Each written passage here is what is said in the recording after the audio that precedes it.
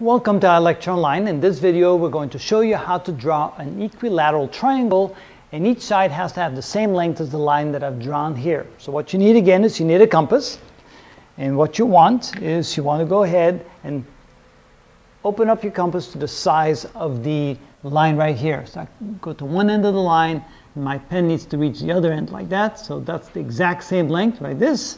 And I can come over here and draw a little tick mark this way. Then I can turn my pen around and draw a little tick mark in the other direction, like so. Okay, so this will now be the exact length of the line that I have over there, and I can now go ahead and connect those two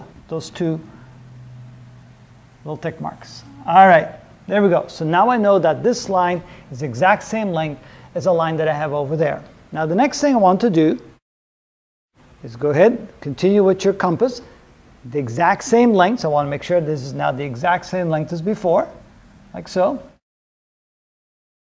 So now I want to come up here and make another tick mark, another small little arc in this direction. Then I want to come over here to the other side and make another arc like this. So where those two lines cross, that would be the third corner of the triangle. So this would be one corner, that would be the second corner, that would be the third corner. So now I can connect this corner to this, the line, and from there to there, not too straight. And there we go. Let me try this again. A little bit better. And there's my equilateral triangle, where each side is the exact same length as this line segment right here.